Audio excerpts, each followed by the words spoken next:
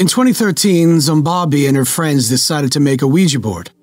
Her best friend lives about 45 minutes drive from the closest store and nearest town, so there wasn't much to do. They'd spent the day watching movies, but eventually got bored.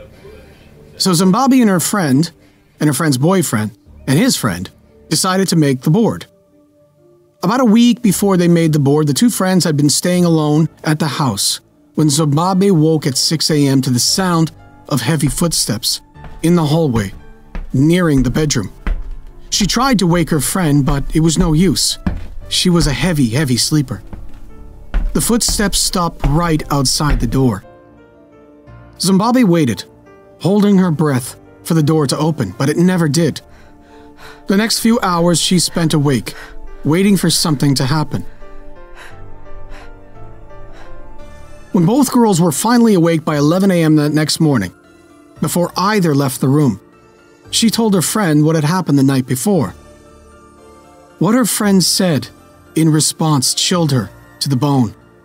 She said that for years, she'd been hearing the same footsteps, and that they'd always stopped right outside her bedroom.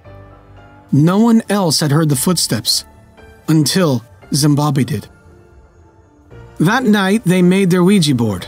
The group were messing around with it, not getting any real responses when they suddenly heard a loud bang in the back of the house. They decided to stop for the night.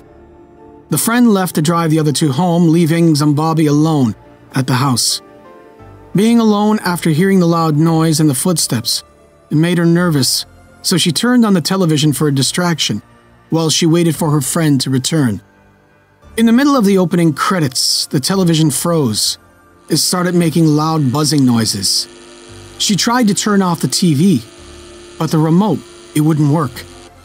Then she tried unplugging it, but it kept going. Thoroughly freaked out, she went outside to wait for her friend to get back. At this point, she had started shaking and crying and texted her friend explaining what had happened. Then the dogs started barking at the living room, viciously growling and snarling like they saw something no human could. 30 minutes later, her friend finally arrived back home.